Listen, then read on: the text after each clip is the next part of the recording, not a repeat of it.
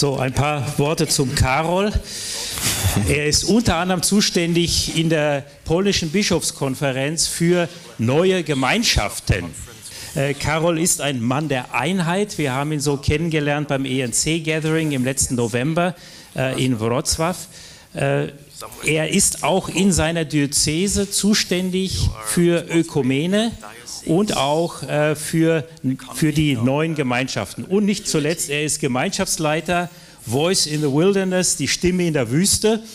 Ja, wir alle haben manchmal eine Stimme in der Wüste und fragen wir, werden wir gehört? Wie kommt unsere Stimme an? Er ist einer, der das wirklich auch im Herzen trägt. Ein paar weitere Dinge wird er über sich selbst sagen, auch über seine wunderbare Familie, aber das überlasse ich ihm selber, das zu tun.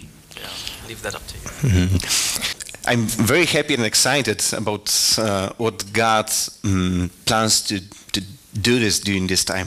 Ich bin sehr begeistert über das, was Gott tun wird in dieser Zeit zusammen. My English is not perfect yet. Mein Englisch ist vielleicht nicht perfekt. But I will do my best to share everything what God put it in my heart. Aber ich werde das Beste versuchen, das wiederzugeben, was Gott in mein Herz gelegt hat. As my family. Hier stelle ich mal meine Familie vor. My wife Gosia. Meine Frau heißt Goscha. My son Daniel. Daniel. And my daughter Susanna. Und die Susanna. Susanna is 6. Susanne ist 6. Daniel is 8. Daniel 8. And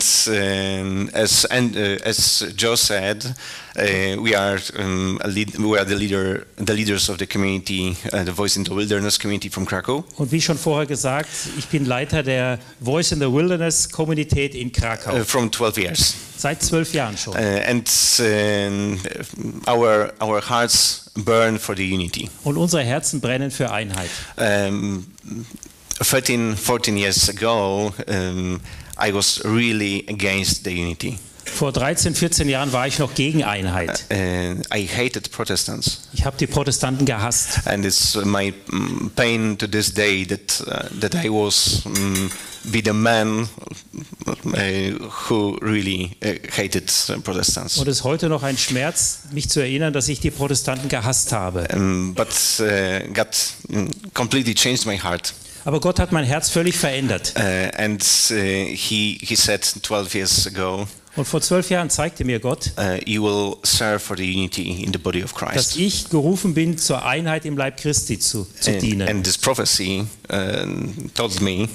Und in dieser Prophetie wurde mir gesagt, that it will be not only in my country, Poland, but also in other countries. Dass dieser Dienst nicht auf Polen beschränkt sein solle, sondern auch andere Länder umfassen würde. So your invitation is a part of this prophecy for me, and it's awesome. Also eure Einladung, hierher zu kommen, ist schon Teil der Erfüllung dieser Prophetie für mich. Because of my English. Wegen meinem Englisch.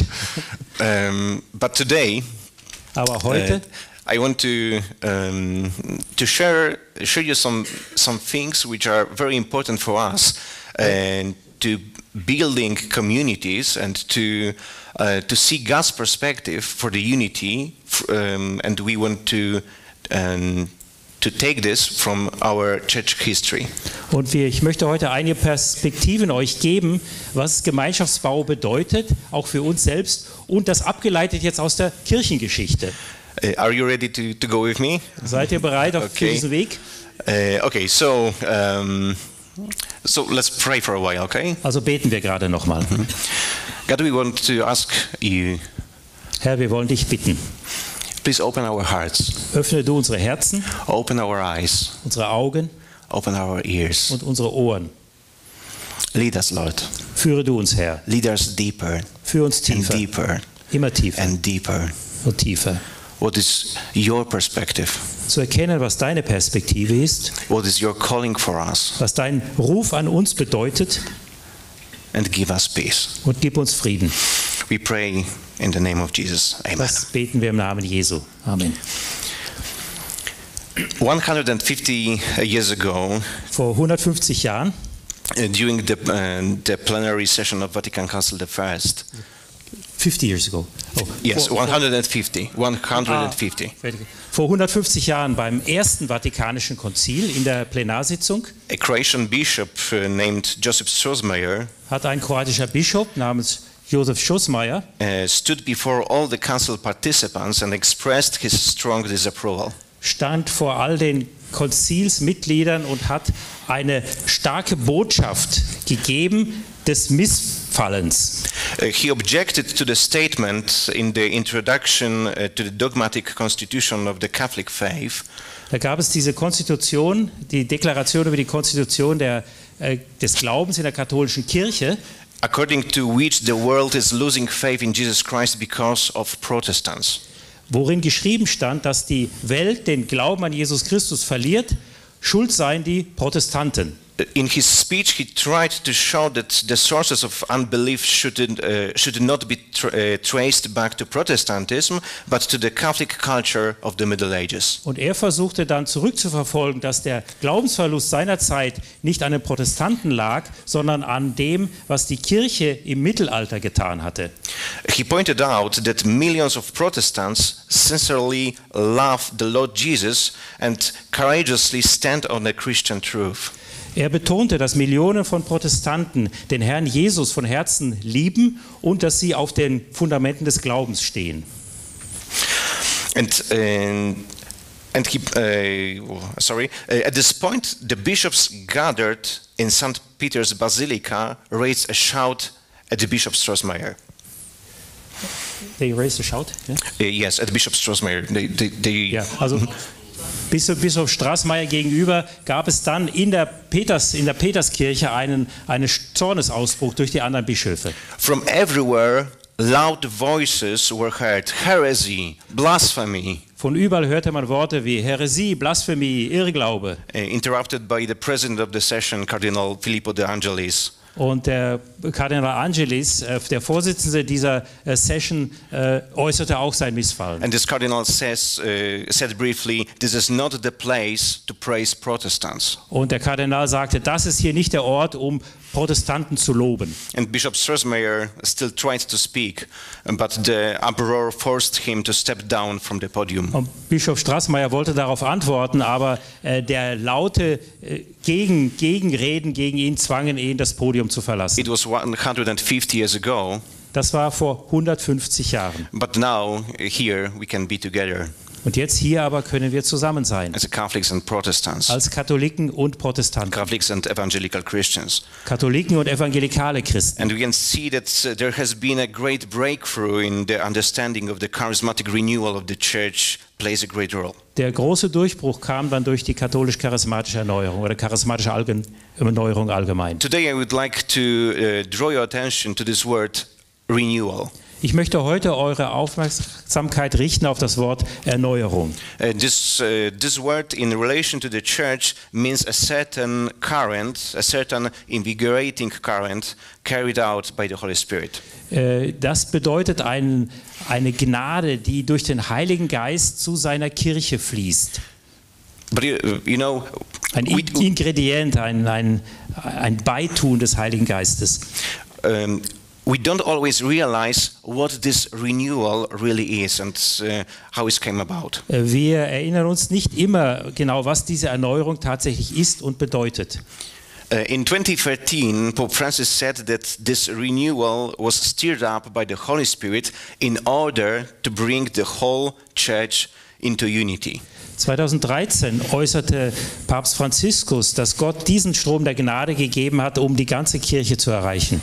So, what is the renewal? Also was ist diese Erneuerung, die what da is gebracht the wird? Charismatic renewal? Was ist auch die charismatische Erneuerung? To understand it, damit wir das verstehen, let me take you on a journey through the spiritual stirrings that have taken place since the 16th century in the Protestant part of our family. Und um das zu verstehen, müssen wir eine Reise machen, zurück in die Kirchengeschichte, in den Protestantismus des 16. Jahrhunderts. So many people, when they talk or think about renewal, completely overlook this history. Leute, die über die Erneuerung sprechen, übersehen oftmals diesen Aspekt der Geschichte. But without this history, there would be no renewal. Aber ohne diesen geschichtlichen Hintergrund wäre Erneuerung gar nicht gekommen. I've noticed that for many Catholics, the story I'm going to tell you is completely unknown, so I will try to change it. Und dieser Teil der Geschichte ist den meisten Katholiken vollkommen unbekannt. Darum möchte ich heute darüber sprechen. Yes, and this story will allow us to see the unique work for the Holy Spirit, which we all benefit from today. Damit wir darin die einzigartige Wirken des Heiligen Geistes erkennen, von dem wir heute noch zehren. And through which he leads the whole church to unity. Wodurch er die ganze Kirche zu einer Einheit führt. So fasten your seatbelts. Also schnallt euch an. Let's get moving. Und wir bewegen uns. Okay, as you know, the church in the 16th century was not in the best shape. Wie ihr wisst, war die Kirche im 16. Jahrhundert nicht in ihrer besten Gestalt. It was weakened not only by numerous abuses and scandals, Sie war geschwächt nicht nur durch unzählige Skandale, but also by the schism that several centuries earlier had divided into the Eastern and Western churches. sondern auch durch die Spaltung, die Jahrhunderte vorher den Bruch zwischen West- und Ostkirche bedeutet hatte. So many people at that time called on the Roman Church to undertake urgent reforms. Daher war damals auch innerhalb der katholischen Kirche ein deutlicher Ruf, deutliche Reformen zu unternehmen. John Wycliffe, John Jan Wycliffe Hus, war einer, Jan Hus, Matthew of Krakau, from my city, Matthew of Krakau, Matthäus aus Krakau, aus meiner Heimatstadt, Thomas à Kempis, Thomas von Kempen, St. Thomas More, but also Martin Luther. Thomas Morus und dann schließlich Martin Luther. Today we know that at the beginning of the Reformation, Wir wissen heute, dass zu Beginn der Reformation Luther's idea was not to found a new church. Luthers Idee nicht war, dass er eine neue Kirche gründen wollte. He wanted to renew, Er wollte erneuern, to reform the church that existed. die existierende Kirche reformieren. But these attempts eventually led to a division. Am Ende führten diese Versuche jedoch zu einer Spaltung. Also because the Western Church at the time didn't want the kind of reform Luther was proposing. Auch weil die westliche Kirche nicht die Reform wollte, die Luther vorgeschlagen hatte. The division divided our family for centuries to come. Wir waren also für Jahrhunderte hier getrennt. Unfortunately, this division became a cause for further divisions. Unglücklicherweise wurde das der Grundstein für weitere Spaltungen. Yes, so we had Luther's Reformation.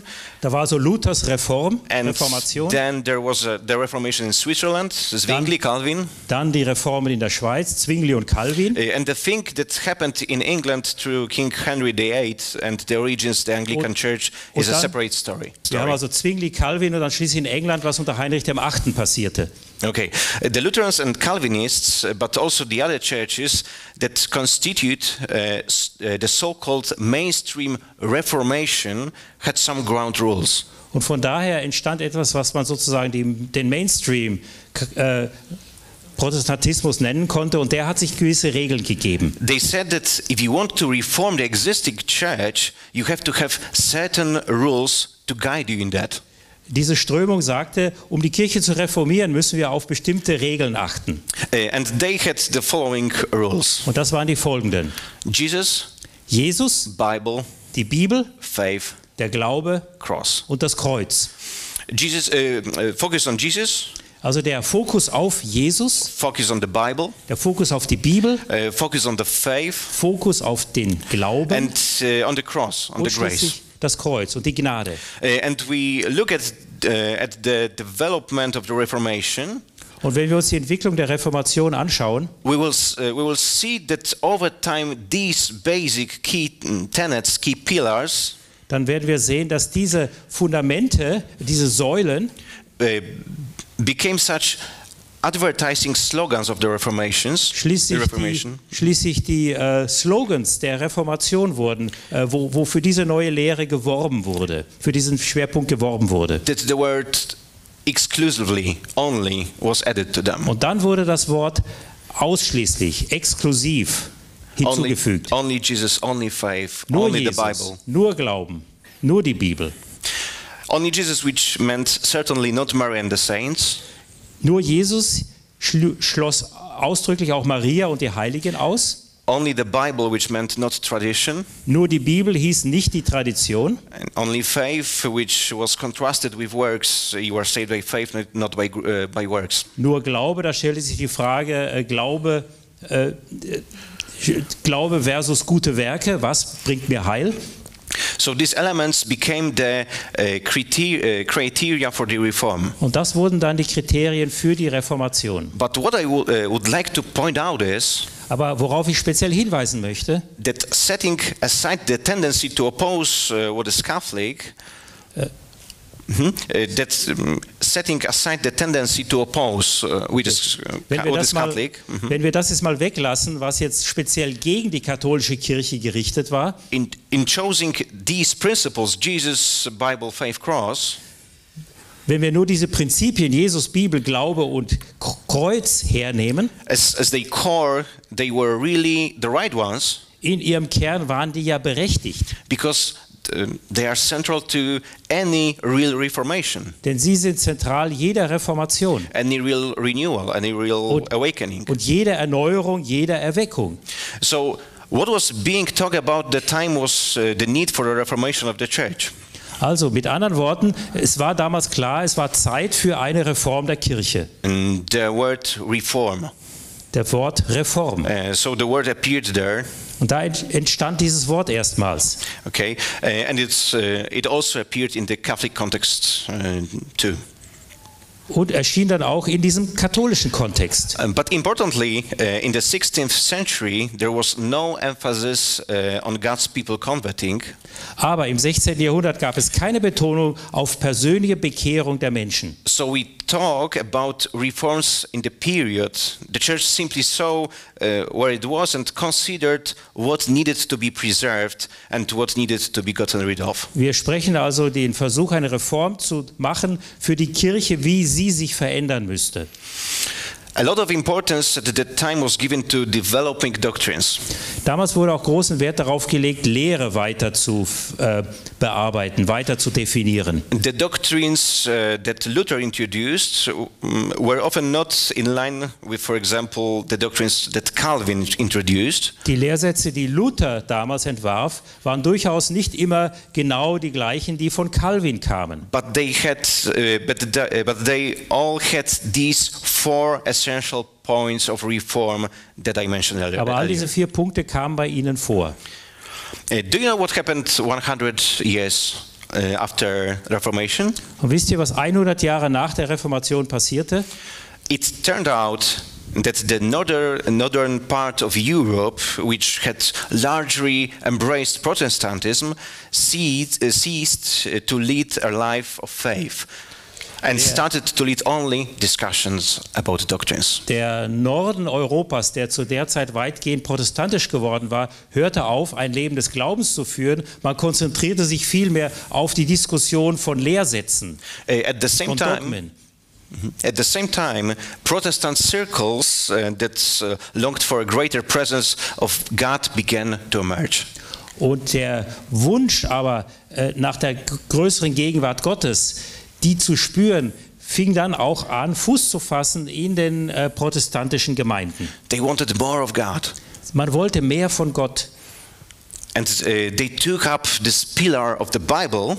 Und sie hatten dieses Fundament der Bibel. Treating it as a source of life. Und sie lasen das als eine Quelle des Lebens. Not just as a source of merely correct doctrine.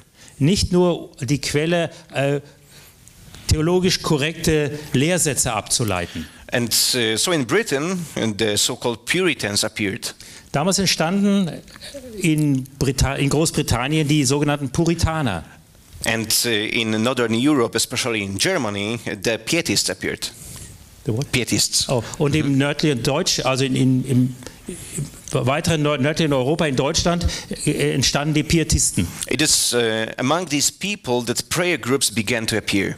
Und da fingen erstmals Gebetsgruppen an, in Erscheinung zu treten. Within those prayer groups, a very strong emphasis was placed on spiritual revival. In diesen Gebetsgruppen wurde eine große Betonung gelegt auf geistliche Erweckung. When you hear these things which I tell you now, wenn ihr jetzt heute diese Dinge hört, please keep it And think about your community and auch darüber our nach, communities in this country and other countries. Was bedeutet das in Bezug auf eure Gemeinschaft, in Bezug auf andere Gemeinschaften in unserem Lande?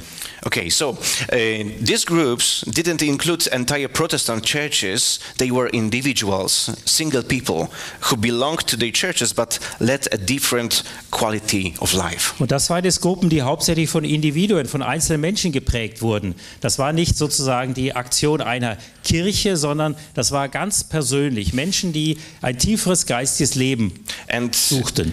An unusual thing happened in 1722. Und im Jahr 1722 geschah dann etwas ganz Eigenartiges. The Moravian Brethren, that is a certain community of German evangelicals, came to Herrnhut.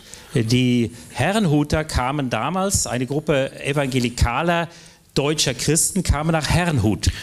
It's located right on the Polish. Böhmischen Brüder.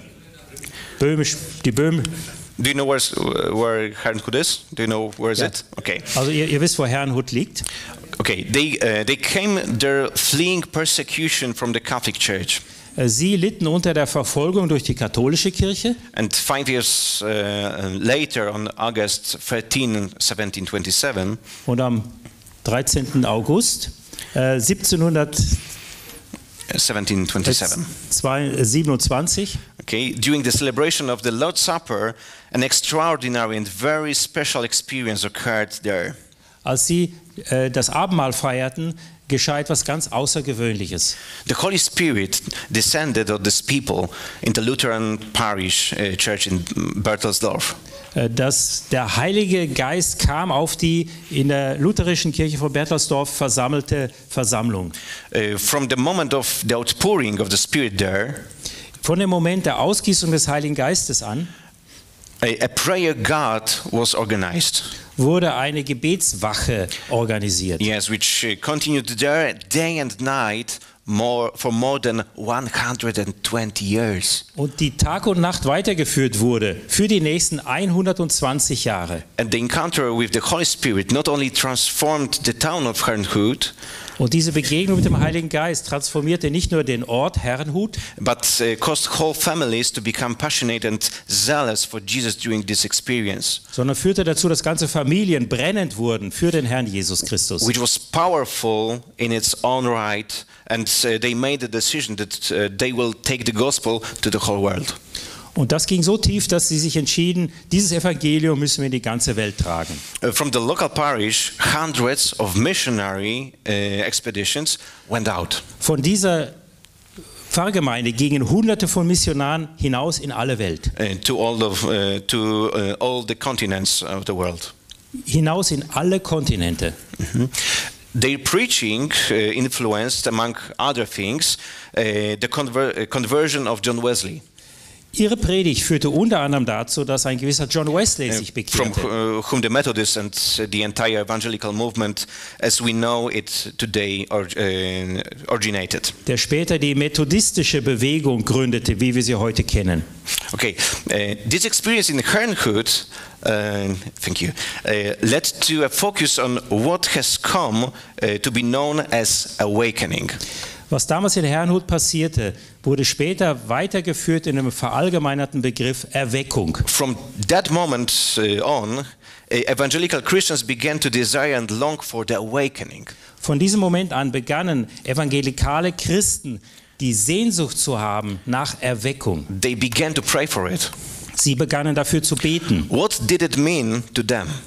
Was bedeutete das für sie? When they thought about the awakening, als sie über Erweckung nachdachten, they thought about the fact that when it happened, not an individual, but many people at once would experience conversion, experience God in conversion.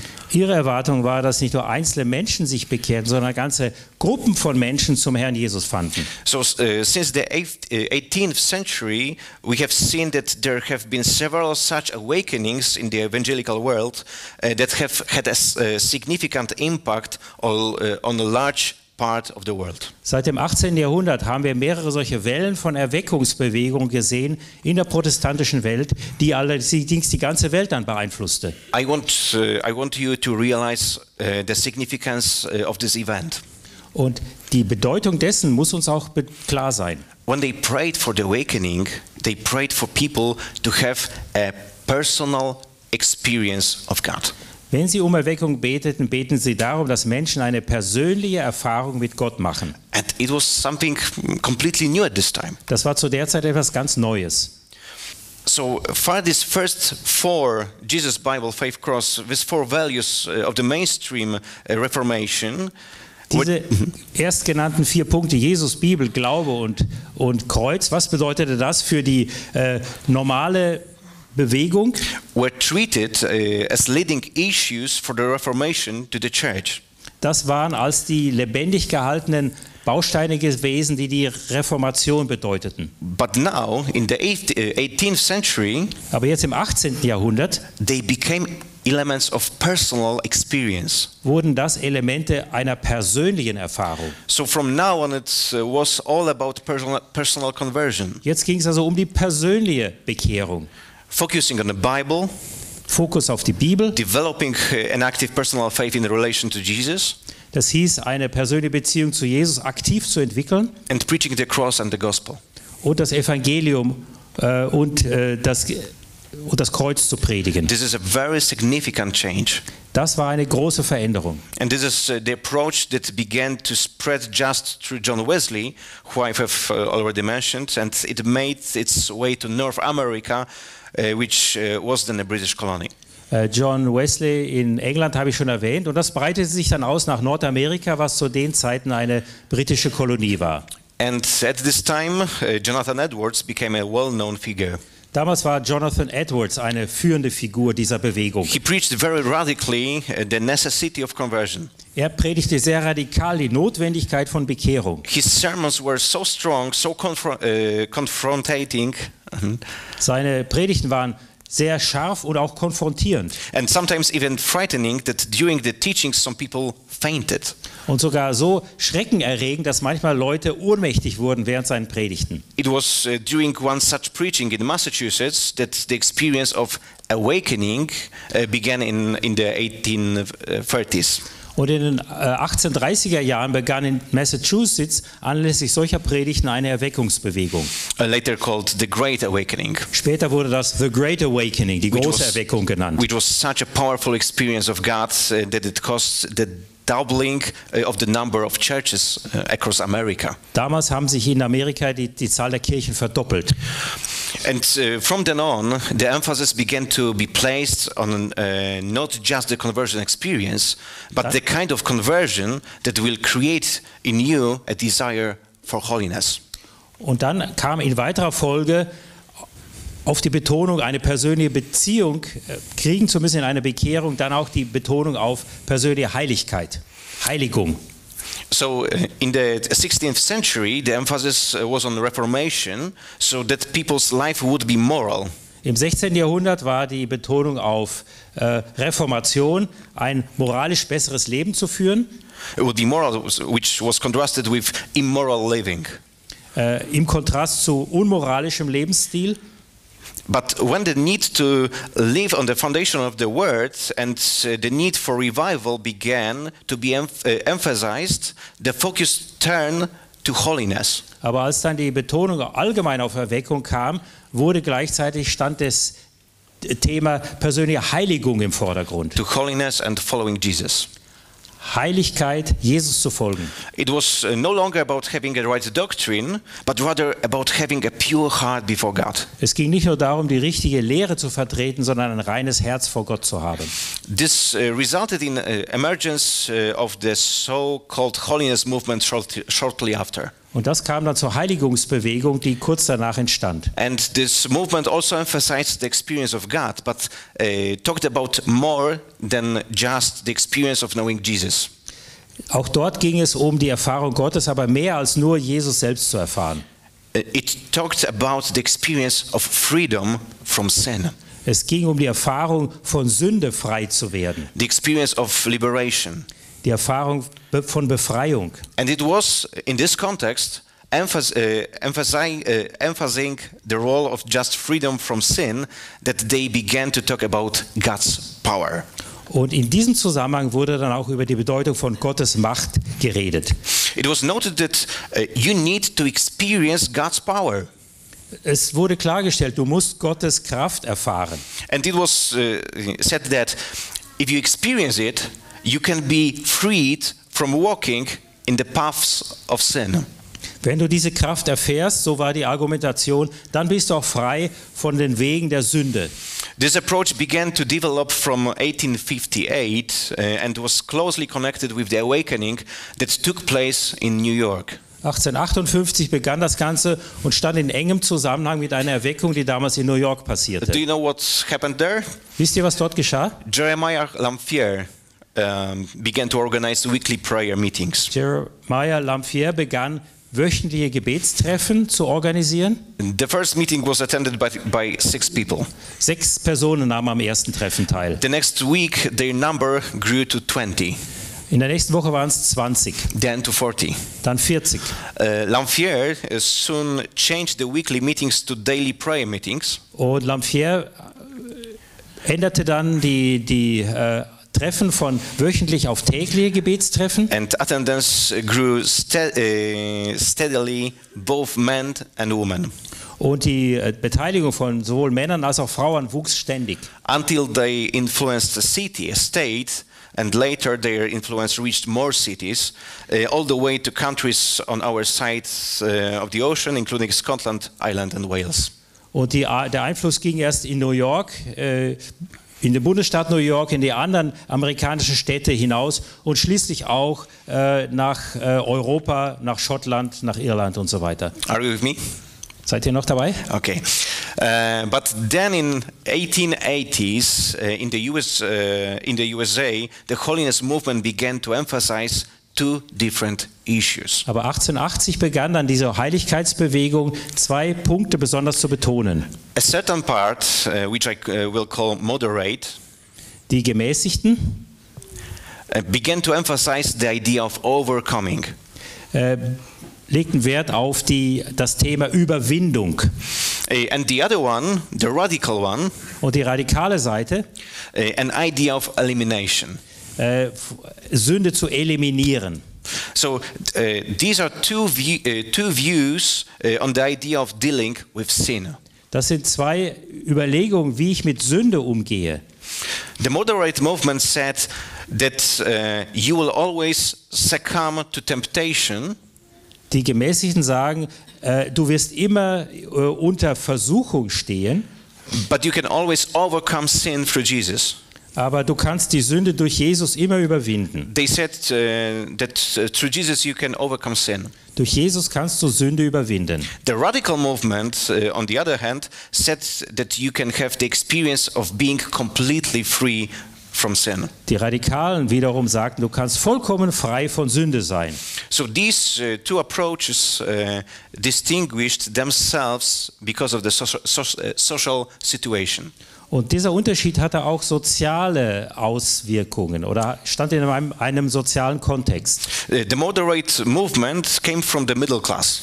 Die Gemäßigten kamen aus der Mittelklasse. While the radical movement came from pioneer evangelists in the US who came from Europe. Und die Radikalen waren Evangelisten, die aus Europa gekommen waren, die sich als Pioniere verstanden. When immigrants arrived in new places, establishing new cities, wenn Emigranten aus Europa kamen und neue Städte gründeten in Amerika, they saw people, those lives were very wild. Dann waren das Leute, die ein sehr wildes Leben hinter sich hatten. Big drinking, prostitutions, murder and Trunkenheit, Prostitution, Mord. And in this context, eliminating sin meant abandoning alcohol, gambling, murder. Und die Sünde auszulöschen, in diesem Zusammenhang hieß Alkohol, Spielhöllen und so weiter zu verbieten. While the moderate movement tended to focus on sin at the level of false inner experiences. Während die Gemäßigten eher auf den inneren Aspekt von Sünde hinarbeiteten and it's very und den important. betonten. at that time, people who spoke of such a final release from sin began to call this moment the baptism in the Holy Spirit. This moment. Und in diesem Moment begannen Menschen, die jetzt frei wurden von Sünden, das Ganze zu bezeichnen mit dem Begriff Taufe im Heiligen Geist. And these views then influenced the Pentecostal movement. Und diese zwei Ansichten beeinflussten dann die frühe Pfingstbewegung. But exactly around 1880, the first healings began to appear. Und dann in den 1880er Jahren begannen die ersten Heilungswunder zu passieren. During this period, some preachers in the holiness movement started to preach healing. Einige Vertreter der Heiligungsbewegung fingen an, über Heilung zu predigen und um Heilung zu beten. Do you know how it started? Wisst ihr, wie das begann? They simply saw the connection between immoral living, drunkenness, violence and disease. Sie sahen auf der einen Seite den Aspekt von moralischem Leben bzw. Unmoral. So they began to preach the fact that God's power not only frees from sin, Sie begannen zu predigen, dass Gottes Kraft nicht nur von Sünde befreit, but also brings healing when we pray in the name of Jesus. sondern auch Heilung bringt, wenn wir im Namen Jesu beten. And here we come to the beginning of the 20th century. Und jetzt stehen wir am Anfang des 20. Jahrhunderts. In 1906, another powerful awakening took place on Azusa Street. Im Jahr 1906 fing eine weitere mächtige Bewegung an in Los Angeles in der Azusa Street. Yes, and giving rise to the Pentecostal movement. Aus der schließlich die Pfingstbewegung entstand. What took place was so spectacular that it was described in the pages of major newspapers and magazines. Was dort geschah, war so spektakulär, dass die Zeitungen und Zeitschriften dieser Zeit darüber berichteten. Including the front page of the Los Angeles Times. Auch die Titelseite der Los Angeles Times berichtete darüber. The fire department was repeatedly called to the fire that appeared on the roof of the building where the prayer meeting was taking place. Wiederholterweise wurde die Feuerwehr gerufen, weil man dort Flammen sah in dem Gebäude, wo die Versammlungen This stattfanden. fire burned, but didn't burn anything. Das Feuer brannte, aber nichts verbrannte. It reached a height of more than 15 meters, Die Flammen gingen bis zu 15 Meter hoch. which is of course higher than this building. Das ist höher als hier unser Gebäude. And a kind of mist appeared in the center, which filled the room. Und da entstand ein Nebel, der den ganzen Raum erfüllte. Listen to one of the testimonies of those days. Ich möchte eins dieser Zeugnisse vorlesen. A woman came to the meeting with a cane. Eine Frau kam mit einem Stock in ein solches Treffen. She could barely breathe and looked like a skeleton. Sie konnte kaum atmen und schaute wie ein Skelett aus. She lived only about 2 miles from Azusa and left home around 3 in the afternoon. Sie lebte nur ungefähr 2 Meilen entfernt, war um 3 Uhr nachmittags losgegangen But didn't arrive at the church until 6 in the evening. und kam erst um 6 Uhr abends dort an. She literally took one step, small step at a time, Sie konnte jeweils nur einen kleinen Schritt nehmen, placing her walking stick in front of her, indem sie ihren Gehstock vor sich aufstützte then putting her feet to it and repeating und dann die Füße nachzog. the slow painstaking process. She arrived to the meeting. Und in diesem sehr langsamen und sehr schmerzhaften Prozess kam sie dort bei dem Treffen an. The woman asked for prayer. Die Frau bat um Gebet She said, und sagte, I won't make it through the night if God doesn't heal me. ich werde die Nacht nicht überleben, wenn Gott mich nicht heilt. I'm going to die. Dann werde ich sterben. The doctors say my lungs are eaten away by cancer, Meine Lungen sind vom Krebs zerfressen and I can barely breathe. und ich kann fast nicht mehr atmen. I've been losing weight for about a year. Seit einem Jahr verliere ich Gewicht. She was 1.60 meter. She weighed 30 kilos and looked like a skeleton. Sie war 1,60 Meter groß, wog 30 Kilo und war einem Skelett ähnlich als einem Menschen. One person put his hands on her and the woman immediately started breathing normally. Jemand legte ihr die Hand auf und in dem Moment begann sie normal zu atmen. And over the next 3 hours she gained 20 kilograms in weight. Und in den nächsten 2 Stunden gewann sie 20 Kilo an Gewicht, without eating. ohne zu essen. All she did, all she did was breathing the thick mist of the glory experienced in that place. Alles, was sie tat, sie atmete diesen Hauch, diesen Nebel der Gegenwart Gottes ein. And her lungs felt no pain and were restored to the efficiency of young woman's love. Und sie hatte keine Schmerzen mehr und wurde vollkommen wiederhergestellt. So, the people of the church began to say, Die Menschen in der Kirche begannen zu sagen, we are experiencing Pentecost. wir erfahren Pfingsten. We are experiencing the outpouring of the Holy Spirit. Wir erfahren die Ausgießung des Heiligen Geistes. And new element appeared, Dann erschien ein neues Element, speaking in tongues. das Reden in Zungen. For members of the Pentecostal movement, Pentecost meant spiritual gifts, speaking in tongues, prophecy, healing. Für Menschen der Pfingstbewegung kam zum Zungenreden hinzu, in Zungen zu beten und um Heilungswunder zu beten. And prophecy, speaking in tongues, and healing, which were directly related to the baptism in the Holy Spirit. Prophetie, in Zungen zu reden und Heilung waren 3 Aspekte, die ihrer Meinung nach direkt mit der Taufe im Heiligen Geist zusammenhingen. And this outpouring began to be experienced by people in the 2 groups of the holiness movement, moderate and radical. Und diese Erfahrungen wurden gemacht von den Radikalen und von den Moderaten dieser Heiligungsbewegung. The division of the holiness movement into moderate and radical fractions influenced and reflected in the formation of the Pentecostal denomination. Und in den Pfingstgemeinden, die sich dann bildeten, zeigte sich auch dieser Unterschied zwischen den Radikalen und den Moderaten. As the moderate fraction claimed that there were 2 keys experiences. Die Moderaten wiesen auf 2 Schlüsselpunkte hin. Conversion and the baptism in the Holy Spirit. Bekehrung und Taufe im Heiligen Geist. The radical fraction, on the other hand, said there were 3. Die Radikalen fügten etwas Drittes hinzu. Conversion, Bekehrung, sanctification, Heiligung, liberation from sin, and baptism in the Holy Spirit. und die Taufe im Heiligen Geist. We can see it in our charismatic communities now.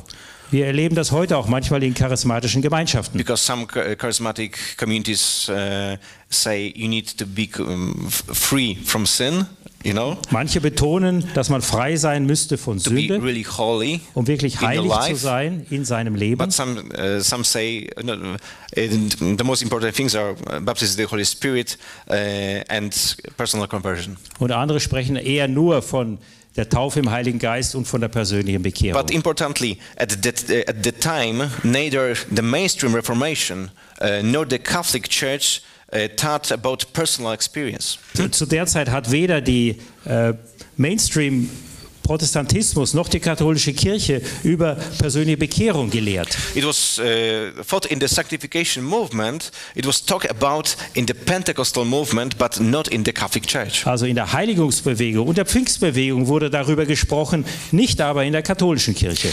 Pentecostals, when they looked at these last few centuries, they said that God is restoring Christianity. Die Pfingstler, wenn sie zurückblickten, sagte Gott stellt die Christenheit wieder her. And a completely opposite interpretation was held by the Catholic Church at the time. Und die katholische Kirche hat eine vollkommen gegensätzliche The Interpretation. church Catholic Church talked about how people who were in grave error began to create many divisions that brought even more chaos, etc. Dort wurde gesagt, schaut, da sind welche, die noch mehr zur Spaltung der Christenheit beitragen durch ihre theologischen Irrtümer. Okay, within 20 years, a whole group of denominations developed within the Pentecostal movement. Innerhalb von 20 Jahren entwickelte sich eine große Gruppe von Denominationen innerhalb der Pfingstler. Significantly, most people from the existing churches thought the members of these new groups are crazy. Die meisten Nichtmitglieder waren der Meinung, das sind ganz verrückte Leute. They were called holy rollers. Ja, Holy Rollers wurden sie genannt. Or holy turners. It was not a friendly term, you know. Das war kein freundschaftlicher Ausdruck. At the same time, starting in 1910, a movement began to emerge that had not existed before. Aber im Jahr 1910 begann eine Bewegung, die vorher nicht existiert war. A movement for the Christian unity. Eine Bewegung für christliche Einheit. An ecumenical movement to which the mainstream Reformation churches and Methodists first joined. Eine ökumenische Bewegung, der sich die Methodisten und die protestantischen Kirchen erstmals anschlossen. However, the Pentecostal movement didn't participate in the unity steering. Die Pfingstler waren damals aber nicht beteiligt. Even though many of the early Pentecostals had a huge heart for the unity. Obwohl viele der frühen Pfingstler ein großes Verlangen nach Sehnsucht nach Einheit hatten. It was because they had the experience of the Holy Spirit, which creates unity of hearts. Sie hatten ja die Erfahrung des Heiligen Geistes, der zu einer Einheit der Herzen führt. One of the Pentecostal denominations believed that God was restoring the office of a prophet and teacher in the church. Einige der Pfingstler glaubten, dass Gott jetzt das Amt der Propheten und der Lehrer wiederherstellt. This happened in the so-called Apostolic Church. Das war die sogenannte apostolische Gemeinde. This view had been rejected by the main Pentecostal denominations. Die meisten pfingstlichen Denominationen wiesen diese Sicht zurück. And so of course is incompatible with the beliefs of Catholics. Und es ist natürlich auch nicht kompatibel mit einer katholischen Theologie. But these people thought about it, and in 1938 something called the Late Rain Awakening in Canada appeared. Aber aus den Kreisen dieser Bewegung kam etwas in Kanada zunächst auf, was Latter Rain Bewegung hieß, also Spätregenbewegung. Yes, and during this awakening, there were many supernatural manifestations. Während dieser Erweckung gab es viele übernatürliche Manifestationen. This awakening was at first rejected by the other Pentecostals. Das wurde zuerst von den anderen Pfingstdenominationen verworfen. But during this awakening, something happened that Pentecostals had never done before. Aber während dieser Erweckung geschah etwas, was die Pfingstler zuvor noch nie getan hatten. While praying for people to be baptized in the Holy Spirit, wenn man betete für Menschen um die Taufe im Heiligen Geist, people laid hands on them. Dann wurden diesen Menschen die Hände aufgelegt. Until now, Pentecostals have encouraged everyone to abide while waiting for the experience of the Holy Spirit, for the Holy Spirit to come, just like on the day of Pentecost. Bis dahin hatten Pfingstler immer gesagt, man solle einfach still auf die Erfahrung des Heiligen Geistes warten, für sich selbst, so wie es am Pfingsttag geschehen war. There were no one laid hands on people. Den Aposteln wurden damals nicht die Hände aufgelegt, von niemandem. Okay. Moreover, during this awakening, aber während dieser Erweckung, emphasis also began to place not only spiritual gifts, but also on signs and wonders. Wurde die Betonung gelegt auch auf Zeichen und Wunder, nicht nur auf Geistesgaben. And some independent Pentecostal churches eventually embraced this awakening. Und manche unabhängige Pfingstgemeinden haben schließlich diese Erweckungsbewegung für sich selbst aufgegriffen. And importantly, what happened during this awakening in Canada had a very significant impact on the emergence of what is called the charismatic movement. Und was damals in Kanada geschah, hatte später eine ganz signifikante Auswirkung auf die charismatische Erneuerung. Because this movement, the beginning of which took place in 50s and developed quite intensively, especially in the 60s. Denn diese Bewegung, die in den 1950er Jahren, dann später in den 60er Jahren auftrat, meant that the experience of baptism in the Holy Spirit, along with the experience of spiritual gifts, sagte Folgendes, dass die Taufe im Heiligen Geist und die Erfahrung von Geistesgaben no longer appeared only within the Pentecostal church, but began to touch every Protestant church to date. Nicht nur in den Pfingstgemeinden passierte, sondern auch für die anderen protestantischen Gemeinden galt. And this was the first time that anything from the non-mainstream church made it officially into the mainstream of all Protestant churches. Und das war das erste Mal, dass dieser Gedanke auch in die Hauptbewegung, Mainstream der protestantischen Kirchen Einzug hielt. And that's when the word renewal began to be used. Und damals wurde das Wort Erneuerung erstmals verwendet. Renewal, because for the people in charismatic movement, Erneuerung bedeutete für Leute aus der charismatischen Bewegung, all that was experienced wasn't limited to personal experiences at the individual level. das, was sie vorher erfahren hatten, nicht auf ihrer persönlichen Ebene verbleiben solle, Not even limited to some large group of people, nicht auch begrenzt sein solle auf eine bestimmte, auch größere Gruppe von Menschen, as in the previously known awakenings, wie in den Erweckungswellen der Jahrzehnte, Jahrhunderte vorher, but was an experience that led the renewal of the entire churches that had a powerful impact throughout the body of Christ. vielmehr etwas, was eine Erneuerung war für den gesamten Leib Christi. It's a difference, huge Das ist ein and ganz great großer difference. And it was at that time, 55 years ago, Also vor dieser Zeit damals, vor heute jetzt 55 Jahren, 94 years after Vatican Council I, 49 Jahre nach dem Vatikanischen Konzil, that the deliberations of the Vatican Council II took place. dass das Zweite Vatikanische Konzil zusammentrat. One Lutheran, George Lindbeck, Ein Lutheraner, George Lindbeck, among others, was invited to the deliberations as an observer. wurde als Beobachter eingeladen.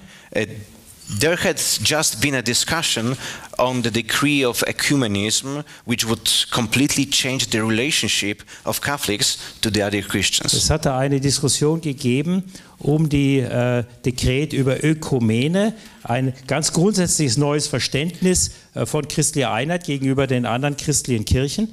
At one point, French Bishop Leon Elschinger, those words may have seemed shocking, spoke up. Leon Eichinger, ein französischer Bischof, sprach damals Folgendes. He said that the proper understanding of faith and justification was sometimes better preserved among Protestants than among Catholics. Er sagte, dass das Bekenntnis, dass das Wissen um Glaube und Erneuerung in den protestantischen Kirchen oftmals besser bewahrt worden sei als in der katholischen Kirche. The modern rediscovery of biblical meaning of justification is happening largely thanks to communities born out of the Reformation. Und dass das Verständnis von Rechtfertigung in den protestantischen Kirchen besser bewahrt worden sei als in der katholischen Kirche. After his words, Nach seinen Worten there was silence in the basilica. Stille in Petersdom. No one shouted. Niemand rief. No noise. Kein Wort. The bishop's words confirmed the breakthrough that was already burning in the hearts of the church hierarchs gathered in the basilica. Diese Stille war Zeichen dafür, dass schon etwas geschehen war in den Würdenträgern, die da in der Basilika versammelt waren. George Lindbeck cried. Und George Lindbeck weinte. He was familiar with the accounts of Vatican Council I, and he knew that if there had been such a colossal change in the heart of the Catholic Church in less than a century, it was that God was undoubtedly leading the entire body of Christ to restore the lost unity. Er wusste, dass der Unterschied zu dem, was zuvor im Ersten Vatikanischen Konzil passiert war, zu jetzt, dieser Unterschied war so groß, dass tatsächlich etwas im Herzen der Kirche, etwas ganz Profundes geschehen war. And to renew the bride before Jesus returns. Und dass das die Reinigung der Braut Jesu vor seiner Wiederkehr bedeuten würde. So that God's secret plan is fulfilled, of which the letter to the Ephesians says that God, for the consummation of the fullness of time, wants to reunite everything in Christ as a head. Und was Paulus im Epheserbrief schreibt, dass das Ziel Gottes sei, alles unter dem Haupt Jesu wieder zu vereinigen, das fing jetzt an, Realität zu werden. And that's what happened in 1967. The charismatic renewal movement, was recognized in the Catholic Church. Und 1967 schließlich fand die charismatische Erneuerung in der katholischen Kirche ihre offizielle Anerkennung. It was an incredibly groundbreaking event. Es war ein unglaublich bewegender historischer Moment. Because do you know what it meant? Könnt ihr euch vorstellen, was das bedeutete? That for the first time in all of history, something from the Protestant part was accepted back into the Catholic Church. All diese Dinge, die aus Jahrhunderten von protestantischer Tradition stammten, wurden jetzt von der katholischen Kirche angenommen und aufgenommen. The Catholic Church recognized that it needed a spiritual renewal. Die katholische Kirche anerkannte, dass es eine geistliche Erneuerung braucht. Do you guys hear that? Not a community, not a group of theologians, not even some group of bishops, but the church has diagnosed that it needs a spiritual renewal and has called on every Catholic to renew the Christian life. Nicht einzelne Theologen oder Komitees haben anerkannt, dass diese Erneuerung von jedem gebraucht wird. Nein, das war eine Erkenntnis der ganzen Kirche. And one of these elements is charismatic renewal. Und das ist eines der Elemente der charismatischen Erneuerung. I don't know if you can see it, but we are talking about a renewal that is the fruit of the spiritual heritage of many generations of people who have sincerely sought God and received the ever and ever progressive relation of who He is. Und der entscheidende Punkt hier ist, dass es Generationen gewesen sind, die das vorbereitet haben. I don't mean that the Holy Spirit didn't work in Catholic Church at that time, but what happened in 1967 marked the beginning of a great breakthrough in the history of our family. Nicht, dass ich sagen will, dass vor 1967 der Heilige Geist nicht gewirkt hätte in der katholischen Kirche, aber was hier passierte, war ein tatsächlicher Durchbruch. Our family, which had been divided for centuries. Unsere Familie, die seit Jahrhunderten getrennt war. I don't know if you know, but for the first 2 years, the Catholic charismatic renewal was called the Catholic Pentecostal renewal. Und bezeichnend dafür ist, dass in den ersten Jahren die katholisch-charismatische Bewegung die katholischen Pfingstler genannt wurden. Just a few years later, Pope Paul VI said that the Church and the world need more than ever before for the miracle of Pentecost to continue. Papst Paul VI. Betonte das später, dass die Kirche und die Welt genau das bräuchte. And adding the charismatic renewal was an opportunity for the Church and the world. Und dass die katholische charismatische Erneuerung oder die charismatische Erneuerung insgesamt eine Chance für die Welt sei. And later John Paul II pointed out that ecumenism is not mutual knowledge of each other. Und später hat auch Papst Johannes Paul II. Darauf hingewiesen, it's not the ecumenism is not mutual knowledge of each other. Ach so, dass Ökumene nicht nur das gegenseitige Wissen voneinander ist. You know, it's not that you're a Catholic, I'm Protestant, for example, and I know you, you know me. Du bist Katholik, ich bin Protestant, wir kennen einander. Yes, and we know. Nicht das Wissen umeinander. And we know many things about each other, but it's not ecumenism. Viele Dinge voneinander wissen, das allein ist nicht Ökumene. He said that ecumenism is exchange of spiritual gifts. Sondern dass es der Austausch geistlicher Gaben ist. This means that if there is no exchange of gifts among us, wenn wir unter uns nicht Gaben austauschen, there can be no unity. Dann kann es keine Einheit geben. Last thing, okay? Das Letzte. And Pope Francis has pointed out unequivocally, he said, I want you to share the grace of baptism in the Holy Spirit with the whole church. Und Papst Franziskus hat genau das betont. Diese Gabe des Heiligen Geistes muss mit der ganzen Kirche geteilt werden. And adding that the charismatic renewal was stirred up to revitalize the whole church and bring it back to unity. Die katholische Kirche soll damit auch revitalisiert werden und zu einer Einheit der Kirche beitragen. So today, 1 in 4 Christians in the world has been transformed by the extraordinary stream of grace that is the renewal. Jeder vierte Christ heutzutage auf der Welt ist durch diesen Strom der Gnade der charismatischen Bewegung beeinflusst But do you und know geprägt. what is the problem? Und das Problem besteht aber darin, We have allowed ourselves to speak of the charismatic renewal as something exclusively, for example, for Catholics. wir haben gelernt oder angefangen, die charismatische Bewegung als etwas exklusiv Katholisches zu sehen. Unrelated to the heritage of the evangelical churches. Ohne Rückbezug auf dieses Erbe von den evangelikalen Kirchen. Still, in many places, the Catholic charismatic renewal has renounced its ecumenical roots.